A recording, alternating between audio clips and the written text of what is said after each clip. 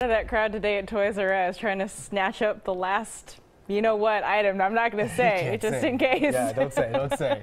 Yeah, I was out today doing some Christmas shopping too, and it was just packed, but the weather was not too bad for it. It's easier to do it when it's not pouring rain. Or like snow everywhere and super cold or something like that. Yeah, a pretty good day for a start of our weekend. We do have a few showers rolling into the valley now, and most of them, at least the heavier rain, is going to probably stay up towards Washington. You can see that here, but still some light precipitation falling down towards areas like Salem and then again along the coast. I expected most of this to kind of fizzle out as we headed into this evening, but some of it has made its way on in. Again, this is likely just going to be pretty light.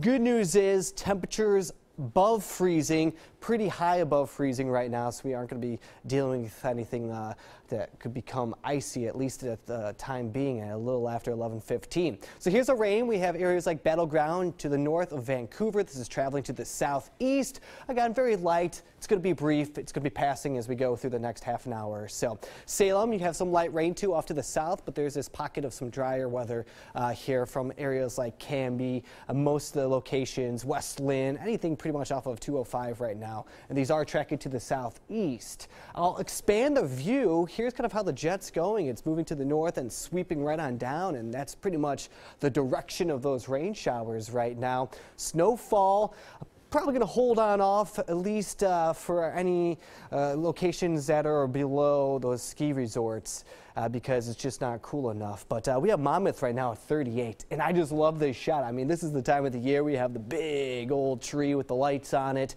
Calm breeze. Again, temperatures above freezing at 38 degrees over at Monmouth. Most locations right around that mark.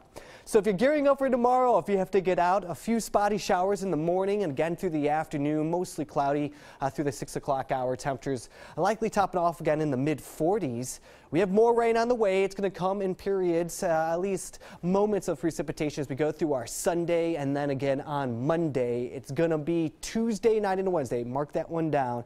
When we get wet, and we're going to see some mountain snow, which might make travel a little troublesome as we go into our late Tuesday night into Wednesday, but at least for the next couple of days, just on and off rain showers, nothing too bad.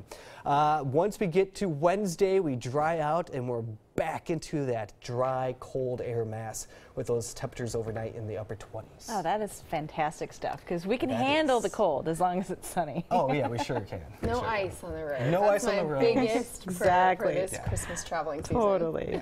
Well, AJ's here to talk